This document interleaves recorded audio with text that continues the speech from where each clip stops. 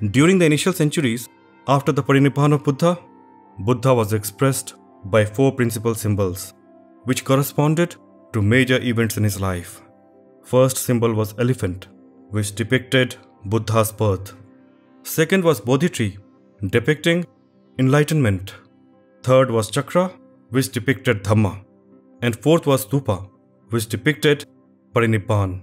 The worship of Stupa began as a symbol of Parinibban, because stupas made the presence of Lord Buddha felt through his mortal remains, like his relics, nail, hair and teeth that it contained.